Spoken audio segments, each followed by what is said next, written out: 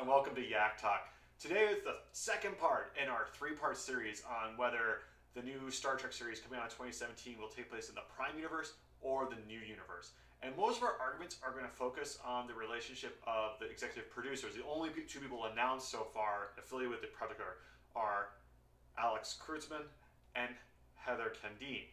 And both of these people have a lot of strong ties back to the universe. Now, let's start talking about Alex. Now, Alex here, he worked on both of the new movies with Robert Orci and J.J. Abrams. I mean, he was very heavily involved in both those movies as producers and executive producers. He also, as an executive producer, their main job is to be the liaison to the financiers and the executives, so the studio executives. So executive producers don't have a ton of say, but they also control the money and they also raise money from financiers, which means Alex is probably going to get money from the people he knows. The people he knows funded his other projects, such as Amazing Spider-Man and the other Star Trek movies.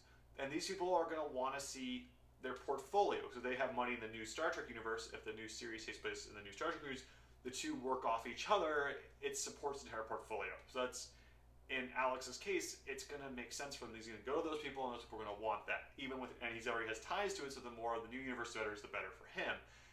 And although executive producers don't have a ton of artistic say, we all know the gold plus Latinum rule. Whoever has the gold plus Latinum gets to make the rules. Like, that's how it works. Second, Alex likes to redo things. He likes to put his own stamp on things. He's not someone who is going to continue what's happening.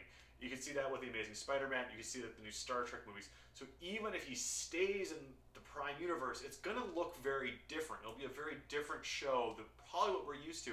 Also, there's been a lot of time since the last series, and Star Trek has always been a reflection of our time, so it's going to look different. Third, let's talk a little bit more about Heather Candine. Heather Candine has strong relationships with J.J. Abrams and Robert Orci, just like Alex does. And that's going to influence her decision-making in the exact same way it's influencing Alex when it comes to funding and financing and what she's going to do with the series.